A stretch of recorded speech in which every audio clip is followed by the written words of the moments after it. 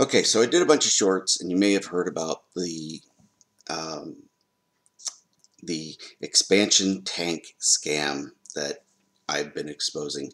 Um, there's a bunch of people giving a lot of feedback on those because they're shorts. I can't give you the full details and explain the whole thing in totality. So I'm doing a longer video. Still going to try to keep it short. Okay, the reason that they're trying to tell you that you need an expansion tank is that cities are putting in a check valve, which is actually a multi-part piece. Usually it's a check valve with a pressure regulator so that you can actually set the pressure and say pressure inside the home will stay at this amount. And what that does is it only lets water go through one way, and it says I'm only going to let you through when the pressure on this side drops below a certain point. So if you have it set to 60 and inside it drops to 59, it lets more water through and keeps it at 60. The reason for it is because the cities were having to deal with the cumulative effect, the huge effect caused by thousands and thousands of homes in a city that would heat up and cause expansion and push back into their system, okay? And then there's also a concern about contamination. Imagine for a minute, forget the fact that all the water's in pipes and you can't screw that up anyway, but imagine for a minute that you have 1,000 people with a straw going into a shared margarita, and somebody takes a drink of the straw and then they take their mouth off and they, backwash into the margarita. Well, the house is backwashing into their system. Now, the water's still in the pipe. It's not enough to push back too far. Okay, whatever. All right, there's contamination concern. Whatever. Okay, so they put in the check valve. Now, no water's going back. Now, the effect, the individual effect on a person's home is nothing. It's the tiniest thing. What the city's dealing with is a whole big pile of sand. You're just one little kernel. Okay, that's it. All right. Now, here's what's going on in your home. Okay, and this is what's going on in businesses and everywhere else as well. This has already been thought of, what was it, 70 years ago, I think, when they were dealing with the pressure. What goes on inside the home is you have the hot water tank, and you'll see them, they'll do this scare. They empty out the tank, and they heat up the water, and they show you, look, the air is compressing, and this is what happens, and see how much water it's filling up this whole 2-liter, or it fills up 2 liters. And this is how much water you're getting, and water doesn't compress, so it's really building up the PSI. Okay, yeah, they already knew all about that kind of thing, okay? And everybody has the urban legend of the water heater exploding. That is an exceptionally so rare thing that ever would happen, okay? It just doesn't, not unless there's a material failure. Something goes bad when that happens because the safety on this whole system is out the ear. This is how it works, all right? Every single device, the water heater, your pipes, the little plastic thing in the tank of your toilet that lets water in, the little water flow piece. I even have one on my coffee maker. The water spigot inside your refrigerator, because it gets attached to the plumbing, has to be rated to run at 150 PSI, okay? That's running. That's normal every day. You're just walking down the street. You're not huffing, you're not puffing, you're just walking down the street type of operating, okay? You've got to be able to move. That's it, 150 PSI, okay? Your explosion level of running 5 miles at 15 miles an hour to the point where you have a heart attack and pass out on the street, okay? The explosive point, things like PVC, it's like 600. Even if you were, well, actually, if you're not using Schedule 40, it can be as low as like 4. But copper pipes out the ear. Your tank is not going to blow up until it's about 300. That's probably one of the lowest level PSI type items. And what they did is, because it is the lowest one, they had the pressure and temperature valve. Yes, it does both. It opens up if it gets over boiling point, which is 220 or 212, and it's set to go off at 210, I believe, typically. And then it's also set to relieve at 150 psi. So either one of those conditions happens, it does both temperature and pressure, okay? So if for any reason your water heater gets to 150, or excuse me, 120, that goes off. Now think about those two numbers. 150 is normal operating, walking around, right? 120, 150, 20% of that. That's 30, subtract becomes 120. Your relief valve goes off when you get within 80% of just normal running temperatures and pressures. If you get within 20%, think of your hard drive. If you were getting 20% full, it would automatically go, hey, we need more hard drive space. That's what this thing does, is it says, no, if you get within 20% of the pressure for just normal walking down the street, we're going to go ahead and relieve it and make sure it doesn't go any higher. On top of that, the standard pressure that they set down at the street, okay, is between typically 60 and 80. They literally aim right about at 60 to 65, and they'll aim at like 61 or something like that. And that is what's in your house, okay? Again, my house, it's very much the same. I showed you the gauge. It's sitting there at 60, and it doesn't go above 80. Why? Because there's no way in my house, especially in my house, I got too many people, that I'm going to use up every ounce of water in 2 water heaters, okay? And then for 2.5 hours, the amount of time it takes to heat up that water, okay, nobody's going to wash their hands, take a piss, the ice maker's going to go off, somebody gets the coffee, whatever, somebody's going to use some water.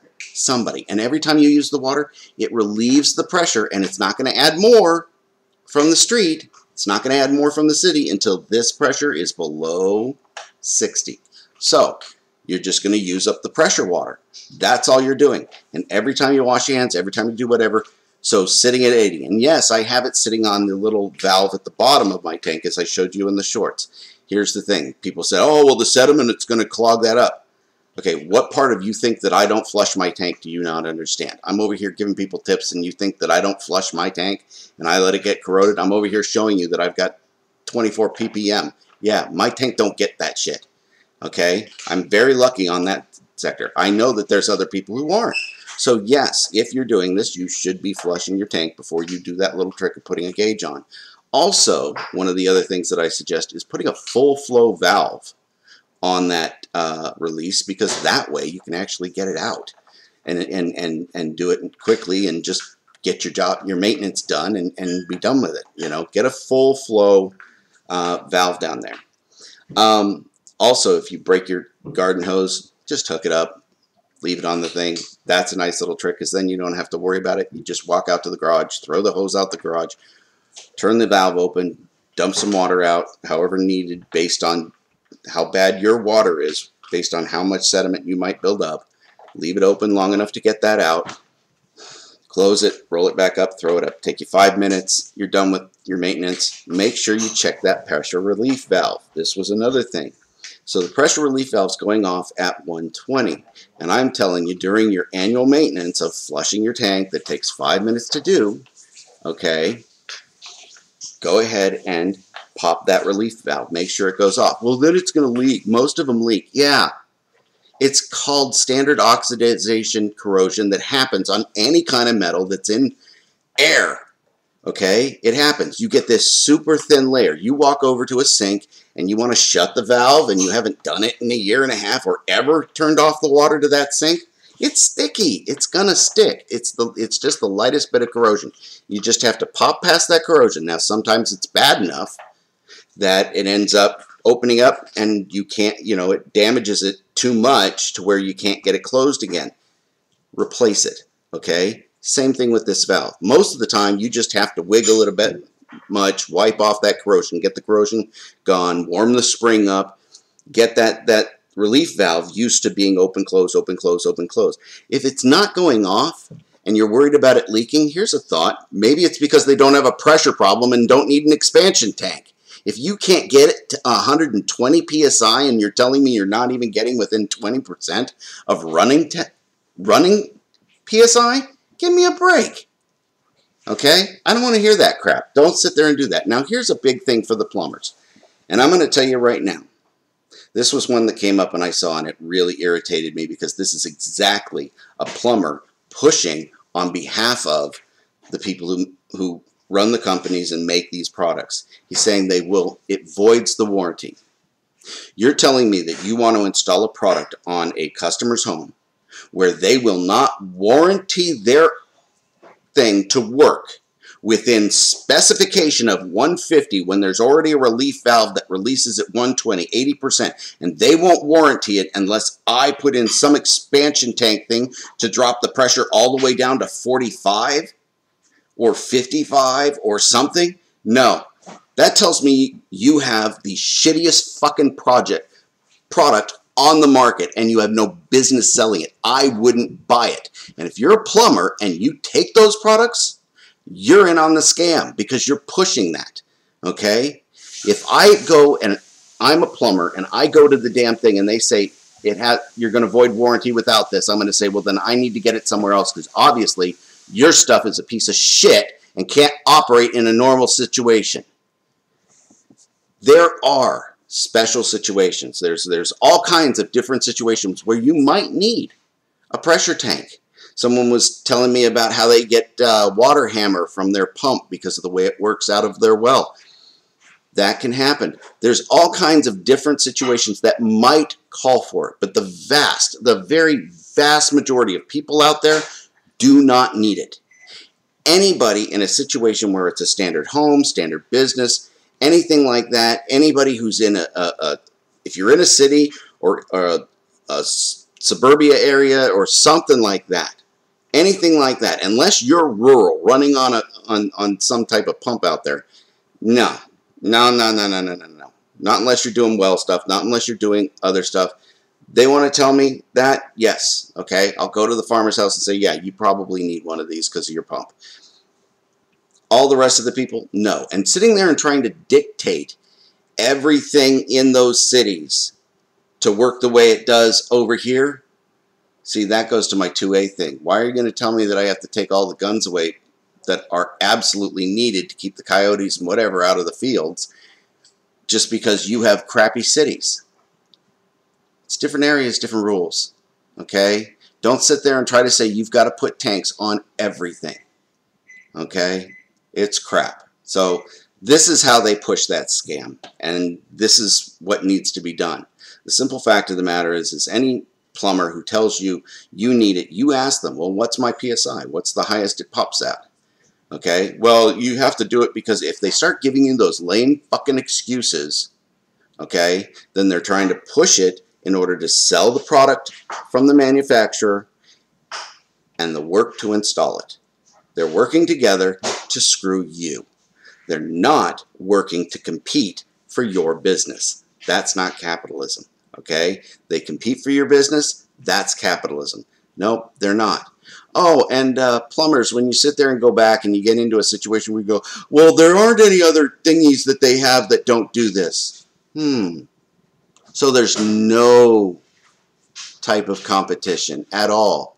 So there's a monopoly created by a collective agreement of the corporation. So don't tell me it doesn't exist.